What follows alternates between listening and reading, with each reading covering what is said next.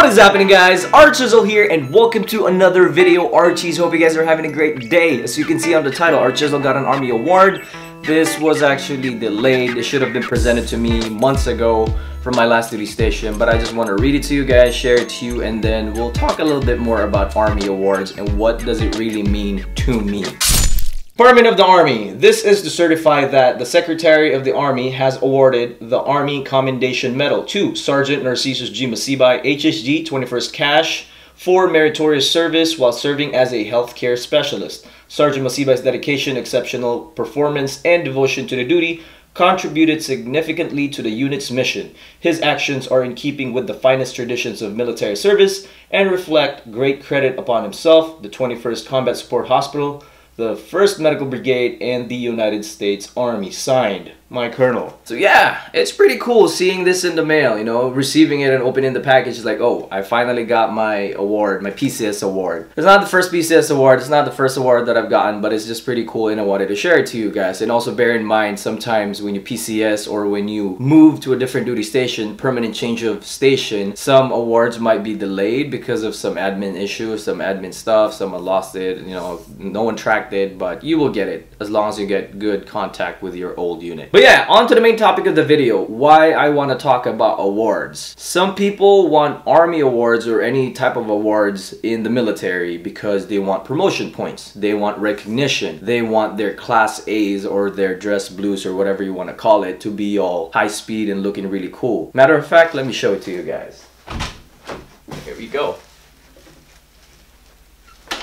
Take it out from the package. I haven't taken this thing out in a long time. You've seen this in a previous video before on my channel, but I got a few and this thing needs to go to the dry cleaners, obviously. I really hate explaining over and over again what I have on my class A's, but I'm probably just gonna do a quick down and dirty, you know, just a walkthrough on what I have. Soap and a rope. If you were in Germany, you did this. The chutes and snares where you're fired and qualified with a German weapon. So this is way easier. As you can see, I got AAMs over there from my old unit and stuff that I've done when I was in the field. AAM stands for Army Achievement Medal, by the way. This is my Good Conduct Medal, meaning I haven't done any crazy stuff or haven't gotten in trouble for the past 3 years, and I should be up for another one in March because that would be my 6-year mark in the Army. National Defense Ribbon right there. Global War on Terror Expeditionary Medal. I got that when I was in Kuwait. This one, Global War on Terror Service Medal. So this one, and this one, I got those right after basic training in AIT. Army Service Ribbon right there. Overseas Ribbon over there for being in Germany. And here is from WLC, now known as BLC, NCO Professional Development Ribbon. Driver's Badge. I haven't gotten any crazy stuff while driving a military vehicle for a certain amount of time. No issues, no accidents. M4 carbine, 36 out of 40. Recruiter badge.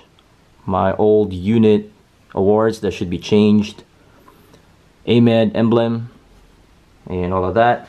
And soon for the ribbons, we'll have another one, which is the ARCOM, which looks something like this. It's just green and white. And soon it will be on the rack over there. So yeah, that's basically what I have on my uniform, my class A's for ribbons and awards. For me, it's a little bit of a big deal because it reminds me of what I have done in the Army, not just because, oh, I did something really cool and I got a really cool award. Yes, because I need it for promotion points, but it's a really great reminder, in my opinion, on what I have done while in the Army, where I was, the people that I worked with, the people that I know when I had that award. Like, every award reminds me of a certain time in my Army career. Like, I can tell you straight up, like the first AAM, I got it because I was performing as a medic, and that was the first time I was actually handling patients. I don't really want to tell the whole story, but it has to deal with like being a med tech or being a lab. We're dealing with a lot of blood drawing as a 6-day whiskey. It was more than what I was supposed to do. It was an impact AAM. It was pretty cool. Seeing the overseas ribbons over there and NCO development ribbons, it's just to show like, damn, I was actually in Germany. It brings back the good times and bad times while I was over there. No crazy combat awards or anything like that, and you know, it's not something that I really look forward to. I mean, it'll happen if it will happen. I feel like awards shouldn't be expected. It's just, it'll come.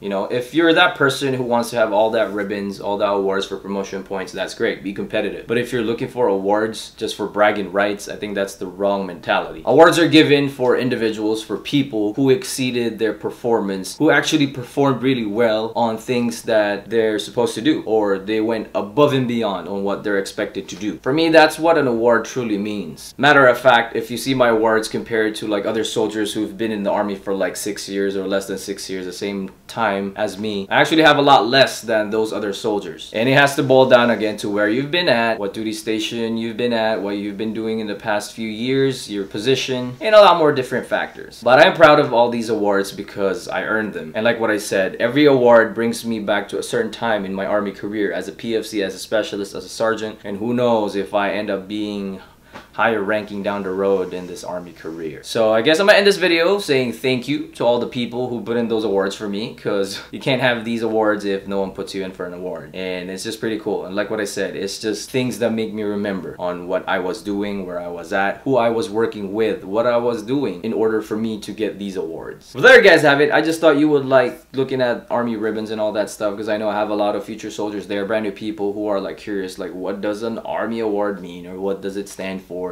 or at least for me, what it means to me. If you have any questions, or if you have any stories that actually involves army awards, not even army awards, probably like a Boy Scout award, a certificate for like running 10 miles or something, some sports competition, how did you feel getting those awards? Did you actually feel like you did something in your life that you should have gotten an award for it, but you did not, or they gave it to the wrong person? How did you handle that situation? And like always, if you haven't subscribed, please subscribe to get notified whenever I upload a new video. Hit that thumbs up if you support the channel, and also hit that bell icon to be part of the notification squad. That is it for today. I'll see you guys really soon, Archies. ARCHIEzzle out.